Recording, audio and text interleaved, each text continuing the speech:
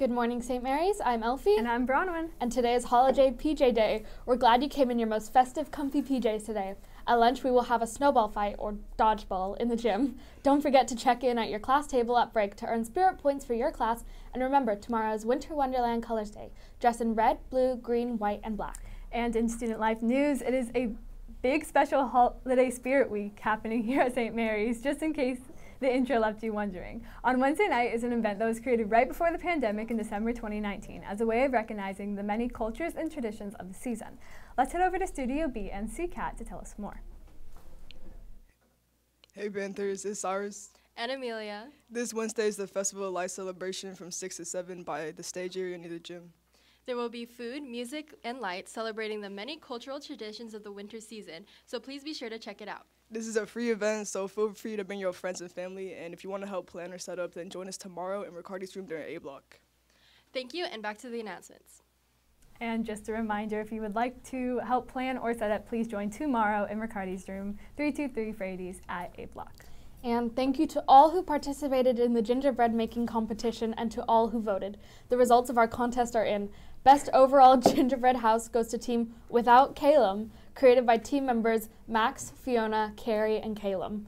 Our funniest house was by team Winner Chicken Dinner, created by Jagger, Toby, Julia, and Allie. The most architecturally sound house was completed by team The Snowmen, created by Alexa, Alex, Joran, and Brooklyn. The house with the best theme/story was by team Gingerbread Minions, created by Abby, Jehan, Eva, and Alex. Great job, everyone. Please stop by the front office to collect your prizes. And also great job homerooms on your amazing door decorations. They all looked amazing. Here are our winners. Our best overall room was 321's Mantle and Stockings with added music. Our first runner-up is room 226 with their handprint Christmas tree and face ornaments. Our second runner-up is 415's Rustic Reindeer and Lotto Ticket Bribe that was pretty entertaining and environmentally friendly. We also want to give an honorable mention to room 222 St. Mary. It was impressive and really lovely and was created by Miss Fernandez and her seat lock. And hey Panthers, we will be selling candy cane graham starting today at lunch for $1. Stop by to show someone you care about some love. And don't forget to check the lost and found in the main office. Any items unclaimed by the end of day Wednesday will be donated. And have you lost your student ID? You can order a replacement ID by putting your name on the list in the main office with Miss Pilara. There is a $10 fee that will be billed later. The list will close at the end of the day today. Reminder that an ID is required for purchasing food on campus. And in counseling news, juniors, a very important reminder from your college counselors. You have until this Thursday, the 21st, to log and complete your junior survey and score. And now here's Sarah with your Panther Athletics. Over the weekend, there was action on the court and on the pitch. Women's varsity soccer beat Head Royce 1-0 to move 5-1 on the season. Women's basketball won 2 road games over the weekend, beating John Sweat and Ignacio Valley by an average of 20. And men's varsity split, losing a double overtime thriller to De Anza, but rebounded the following afternoon for a 75-48 win over Ames College Prep right here on Hagler Court. It's a light day for sports with boys soccer taking the pitch at Salesian. Both JV and varsity play at 3:30 and they have a 2:15 early dismissal. That's it for sports, and now back to Elfie and Bronwyn. Thanks, Sarah, and a very happy birthday to Paul, Alexander, Simonson, Alexander, and Sanaya. We wish you happy birthday, we wish you happy birthday, we wish you happy birthday from all of us to you. In Global Adventures, we have 2 different types of chicken today, mustard and barbecue. There are also some corn dogs with fries, crispy potatoes, and more today at lunch over in the Shea Cafe. And let's take a look at Friday's winter holiday trivia answers. The first question, during Kwanzaa, which color candle symbolizes the future? And the answer was green.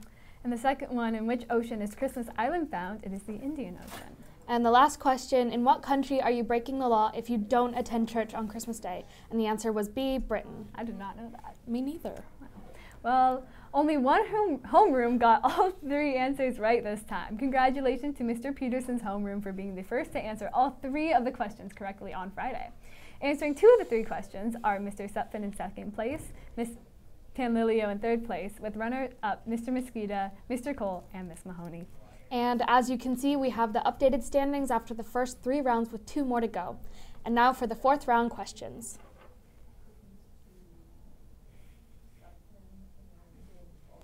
Question 1. What country once had a female Santa called La Befana? A. Guatemala, B. Spain, C. Colombia, and D. Italy.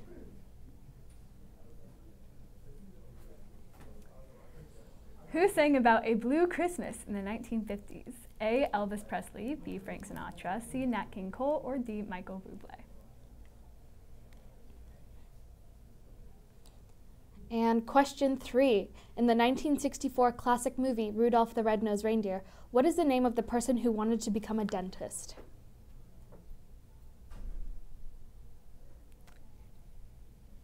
And we will leave up this slide for a few moments and have the results on Tuesday, tomorrow. Remember, tomorrow's dress up is Winter Wonderland colors.